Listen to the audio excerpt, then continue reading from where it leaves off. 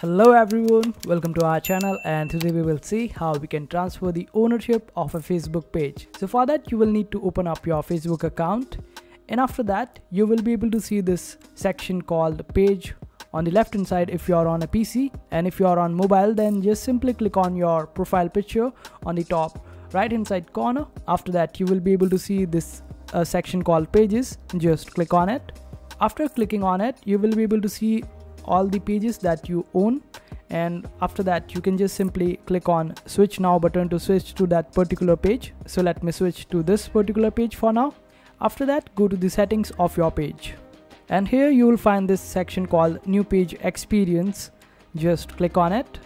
Then you will find this section called page access over here.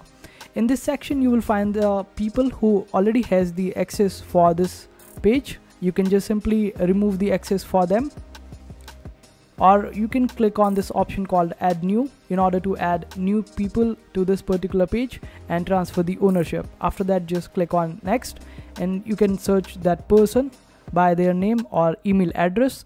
That person will appear in the search. Just click on it and provide the ownership to that particular person, and this is how you transfer ownership for our Facebook page.